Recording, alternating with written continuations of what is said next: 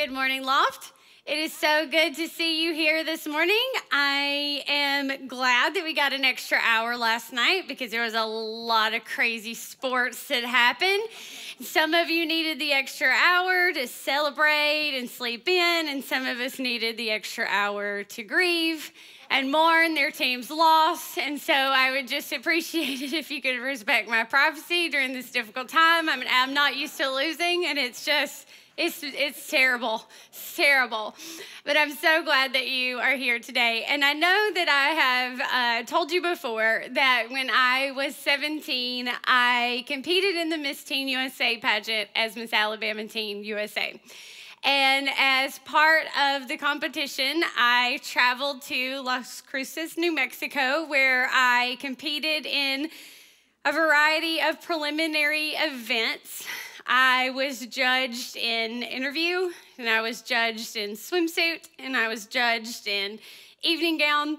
And you have to remember that I am from a very small town in South Alabama that has one red light, and I was competing against some very glamorous teenage girls.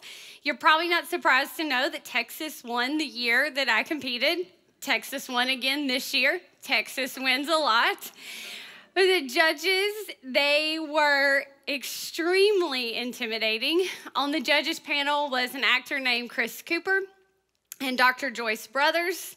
And so during interview, just trying to have conversation as a 17-year-old girl from Alabama did not go well. And then the intensity of just everything about who you are and what you look like being judged. And then on the final night of competition, broadcast on CBS for everyone to see, when you announced yourself from your state, your judgment or your preliminary score that you received from the judges flashed on the screen. So what number did the judges give me? The judges gave me an 8.7, which put me firmly in the bottom of the pack. Now, I felt really vulnerable. I felt scrutinized. I felt even embarrassed because when I came back from competing, the high school kids at my school had plastered 8.7 all over my locker, and that 8.7 still lives on Wikipedia today. Now, if you have ever been judged, if you have ever tried out for a sport, or tried out for cheerleading, or had some kind of competition in which you were judged. I mean, we are in Texas, so it's possible that like you had your cow judged or like your pig judged at some point. You know how uncomfortable being judged can be. Judgment is not a pleasant or popular topic, which is why I think Daniel asked me to preach on it today. We have been in a series called Heaven, Hell, and Everything in Between. And Daniel has done a fantastic job over the last few weeks of talking about our internal wiring for eternity and unpacking heaven and hell. And today we have arrived at the in-between. We are talking about divine judgment. Now, when it comes to God's judgment, it can bring a variety of reactions and emotions. I am already starting to sweat as I bring this message, and I'm sure at some point you might even squirm in your seats. But there are usually two polarizing camps when it comes to the topic of God's judgment. In one camp, there are people who love to talk about God's judgment. They look for Judgment Day. They look for signs of Judgment Day. They declare Judgment Day is coming. They declare judgment on others about their behaviors or their activities, and they love the idea of people getting what they deserve. And then in the other camp, there are people who want nothing to do with the idea of God's judgment, and instead they shy away from it and favor a God who is just all grace and all mercy and all love and all compassion and even acceptance. And it can be hard to reconcile the tension between what we understand about judgment in terms of maybe vengeance or retribution or harsh disposition with the same God who we know to be a God of love, mercy, and grace. But judgment is the way that God carries out justice. And when it comes to God's justice, there can be a lot of questions. I mean, the question that's probably most commonly asked is, if a God is good, how can he judge? How can a good God be one who judges and carries out justice? And I read a story which I think helps us address that perspective a little bit. In a novel by the British mystery writer P.D. James, a detective says, "I don't go for all this emphasis on sin and suffering and judgment. If I had a God, I'd like him to be intelligent and cheerful and amusing." And in response, her Jewish colleague says, "I doubt whether you would find him much of a comfort when they herded you into the gas chamber. You might prefer a God of vengeance." So just judgment carries out God's justice, and justice is a necessary part of God's goodness. So you think about it, we wouldn't say that a person is good if they were indifferent about evil or they turned a blind eye to suffering. So justice is a necessary part of the goodness of God. For God to be good, he must be just. And for God to be just, he must judge. So what do we mean when we say divine judgment? So I put forth a definition for you today that I found helpful from John R. Colson, who wrote a book called The Righteous Judgment of God. He says God's judgment is his evaluation of people, his assessment of their character and conduct against a standard of righteousness that he has set and given to humans. And now the Bible has a lot to say about judgment. We could probably be here hours trying to cover all the different types of judgment that we see in Scripture. But since we don't all want to do that today, here's what we're going to do. I'm going to talk about 3 types of judgment that we see in the Bible that I think are helpful for understanding divine judgment and the implications that it has on our relationship with God. So the first type of judgment is this, the judgment of humanity.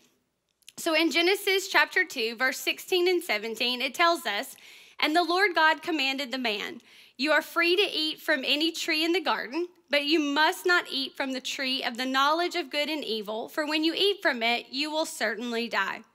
Now there is nothing unfair or deceptive about this command. It is a very clear expectation from the Creator, yet it doesn't take very long for the first human couple to disobey God. And just 1 chapter later, it tells us, "When the woman saw the fruit of the tree was good for food and pleasing to the eye, and also desirable for gaining wisdom, she took some and ate it. She also gave some to her husband who was with her, and he ate it. Then the eyes of them were both open, and they realized they were naked. So they sewed fig leaves together, and they made coverings for themselves." So God had declared beforehand that the consequence of disobedience would be death.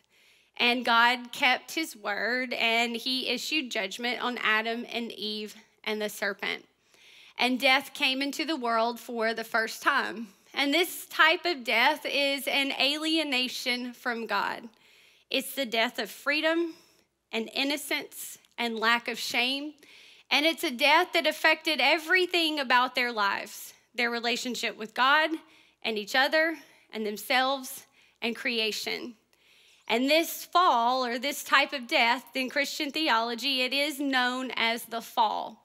And what it tells us in the Bible is that this death will affect the descendants of Adam and Eve, which means it affects us today. Now, I grew up in the church, but I left the church at 18, and I was done with God, faith, Jesus, Christians, all of it. Completely rejected religion altogether. And the years that I spent away from faith before I gave my life to Jesus in my 20s, I would probably best describe myself as agnostic. I believed in a God, or that there was a God or gods, but I just wasn't really a fan of this one. And one of my biggest hangups, which I've now come to learn is not that uncommon, is this idea that my life could be affected by a choice or decision that two people made in a garden thousands of years ago. I just could not reconcile that. And I didn't really believe that sin was real, because if sin is falling short of God and God sets the standard for sin, and I didn't really consider God to be authority in my life, then sin didn't really affect or matter to me anyway. So I just lived my life however I wanted to live my life. There was really no determining factor for right or wrong, what was in bounds or out of bounds. The choices that I made, I just did whatever I felt like or whatever I wanted to. And it did not go well for me. And as I moved into my 20s, things grew increasingly hard and destructive around me. I was in a friend group. We partied a lot. I had one friend who committed suicide. I saw another one overdose. And it was becoming increasingly hard to deny that when I looked around at my friends, the destruction of my life, the brokenness of my relationships, my family, it was hard to deny that something wasn't right. And then I had this increasingly growing awareness of myself, of the choices I had made, of my behaviors, of the consequences of those things, of how angry I was, how prideful I was, the hurt that I carried around all the time. And it became impossible at my lowest to deny that I was just like Adam and Eve. I had rebelled against God in the same way, that sin very much was real and had affected my life.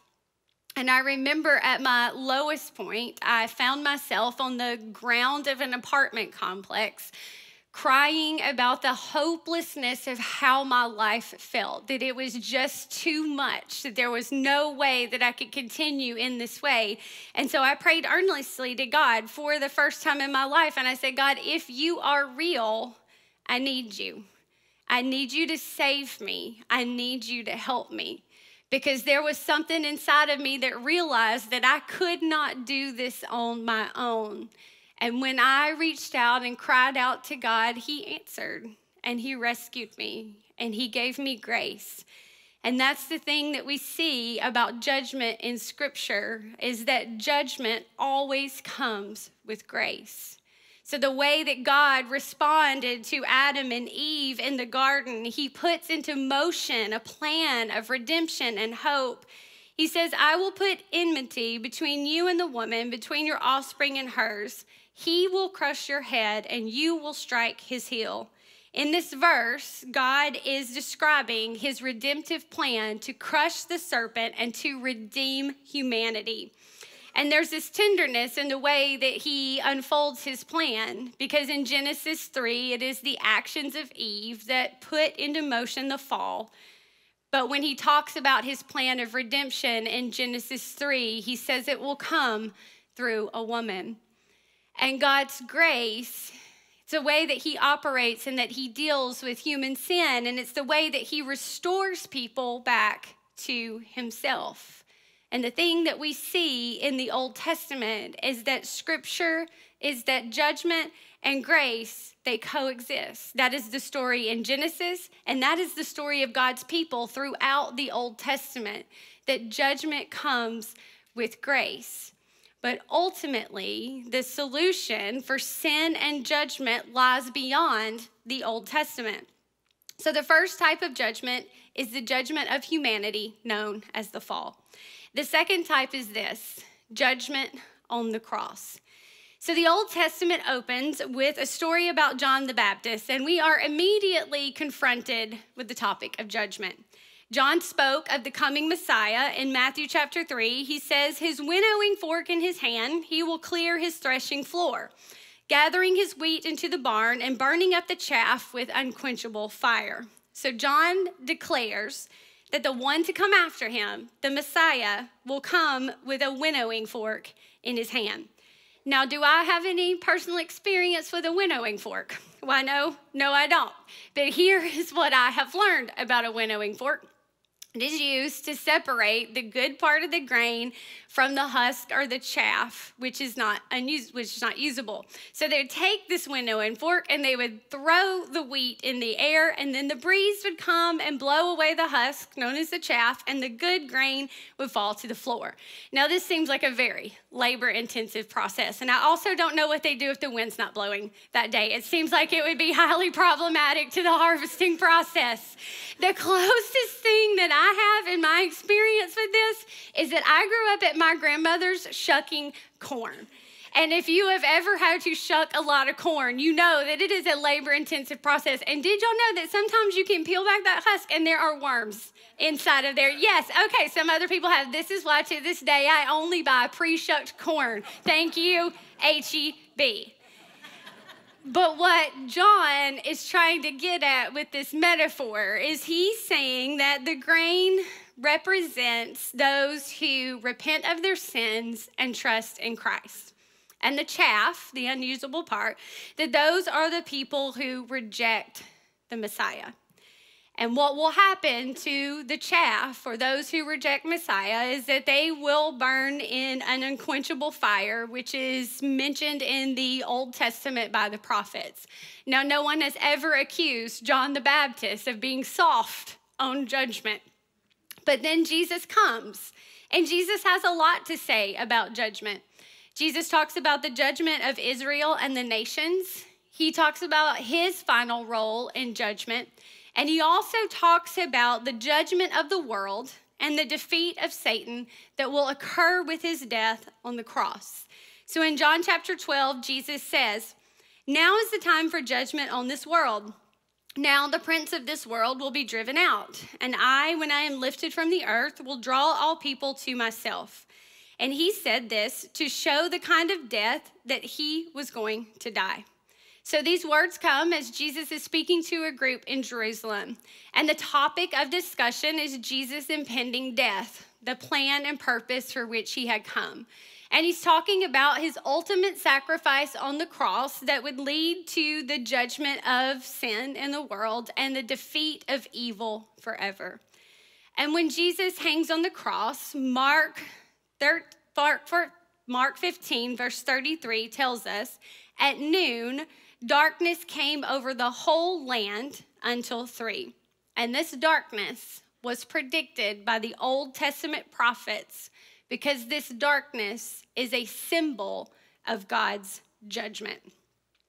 So on Friday morning, I was working on this sermon really early in the morning. I was all writing about darkness and God's judgment. And then I woke my kids up to take them to school. We're getting ready. We're doing our routine. Things are crazy. And then all of a sudden, like with a zapping noise, all the power goes out. And it is dark outside, which makes it terribly dark inside of our house. I mean, pitch black. So one child upstairs screams in terror for someone to come get him. The other one goes out the front door to see if everyone else's lights are off too. And there were like 12,000 of us without power Friday morning. And it was so dark.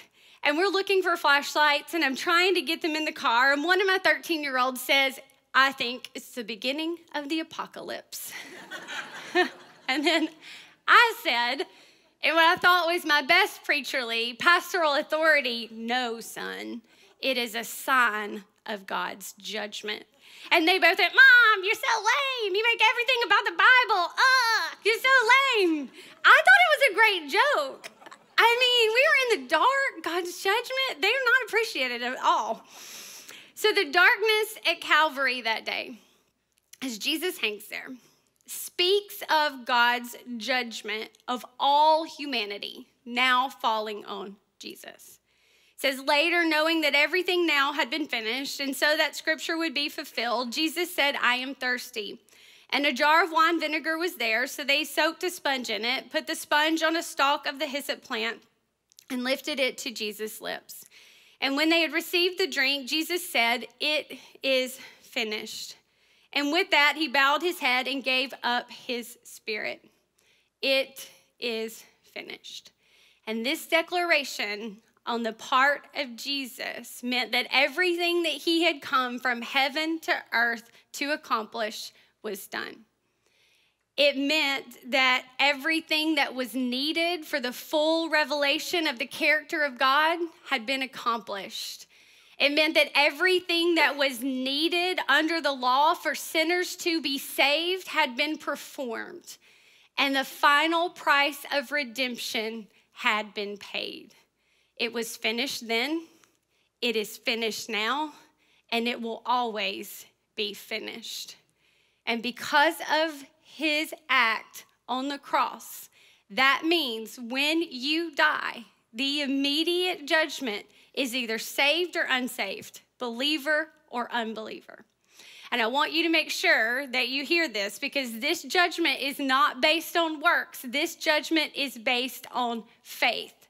It will not matter how many good things that you have done, how much of the Bible you have read, how many doors you have opened, how many things you have done that are good. What will matter is whether or not you have repented of your sins and put your faith in Jesus. Because Jesus bore our judgment on the cross so that we would not have to. Judgment and grace existed together on the cross. So the first type of judgment is a judgment of humanity. The second type of judgment is judgment on the cross. And the third type is this, the final judgment. So when we use the term final judgment, we are talking about the last judgment that will come at the end of this present age. Now, what is that for debate, and what people like to debate is when the final judgment actually happens. Daniel is going to preach on the end times next week. He'll talk more about that. But what is an agreement that I'm talking about today is that there is a final judgment. That is something we can agree on. And what we know or understand about final judgment largely comes from the writings of Apostle Paul. Now, Paul wrote a lot about final judgment. And if you think we have a hard time with the doctrine of judgment today, we are not unlike the people of Paul's day, because Greek and Roman religion and philosophy had no doctrine of final judgment. It was unique to Judaism. So he explained it a lot. And he wrote in 2 Corinthians chapter 5, verse 10, "For we must all appear before the judgment seat of Christ, so that each of us may receive what is due for us, the things done while in the body, whether good or bad." So if you were to travel to Corinth on the days of Paul, you could make your way towards the center of town. You could climb up a little bit, and you would find yourself into something known as the Forum. And in the Forum, you would be surrounded by shops and temples and public buildings. And in those public buildings, you would find a government headquarters. And there in the middle, in Paul's day, is where the Roman governors sat and dispensed justice. It was called the judgment seat. And so in modern times, we often declare judgment behind closed doors. It's rare that most of us find ourselves in a courtroom. We certainly see some on TV. We've seen lots of fictional courtrooms, but it was not like that in the ancient days. Justice was very public, and everyone knew about it. And so this picture that Paul is trying to create for us is that one day we will all sort of go to the center of town, so to speak, and we will stand before the judgment seat of Christ, and we will make an account for our lives. And this judgment will be about the good things that we have done, and we will be rewarded for those good things. Now, I know that all of us, we all pray and we have heart's desires that one day when we stand there before the Lord, that we will be found faithful of living our lives in a way that pleases Christ. And I think that sometimes we can miss why Paul wrote so much about final judgment. Because in his day, there was this line of thinking, which I think exists still today, That if I am saved, does it really matter how I live my life? And Paul would say yes. Yes, it does. Because it's not an issue of salvation and condemnation. It is the extent for which we are living for him and making God the priority of our life. So when it comes to final judgment, the question we must take seriously today is this: to what extent am I living my life influenced by the truth that one day I will stand before the judgment seat of the Lord and make an account for my life? Because Paul thought that the knowledge of what is coming should affect our present. As Paul wants us to remember that yes, we are saved. We are saved from. We are saved from ourselves. We are saved from sin. We are saved from death. We are saved from hell. But not only are we saved from, we are saved for. We are saved for a life of love and grace and mercy. We are saved for a life that faithfully lives in acts of service and makes a difference in the lives in the world and people around us. We are saved for sharing the good news that we have and the hope of the gospel with other people. We are saved for a relationship for God, which we love him with all of who we are and all that we have. And we are saved for a life that lives in such a way that it would honor God. And there is no doubt that along the way, as we walk this out faithfully towards the end of our time, that we will mess up, that we will get it wrong, that we will fail, that we will need to repent often, sometimes daily. But there will always be grace for us as we live our lives to please God. And the beauty of the gospel is this, that judgment always comes with grace. Let me pray for us. God, we thank you that we do not have to fear the day that is coming, that we don't have to see you as a God who is out to get us or who is angry or who's just waiting on us to fail, God, but that we can see you as a God of, yes, God, a way that you have for us to flourish in life that gives us boundaries and expectations and ways that are good for us, God, but also a God of grace who extends his hand when we fall and when we fail and gives us forgiveness when we ask and empowers us to live our lives in a way that honor and please him. God, I pray right now for anyone that's here who is wrestling with the things of faith in the same way that I wrestled all those years ago. God, I pray that you would call them to you. God, that you would extend the redemption and grace and mercy to them. And if that's you right now, all you have to do is say, God, I don't want to do this on my own anymore. I confess my sins, and I put my life and my faith and my trust in you as my Savior. God, I pray that we would be a people who live our lives in such a way that we bring honor and glory to you. God, that we would be a people who gets there before you one day and gets to hear the words, "Well done, my good and faithful servant." We thank you for giving everything for us on the cross, and that through Jesus' death, we can live a life of wholeness and freedom and healing and power. And it's in his name we pray today. Amen.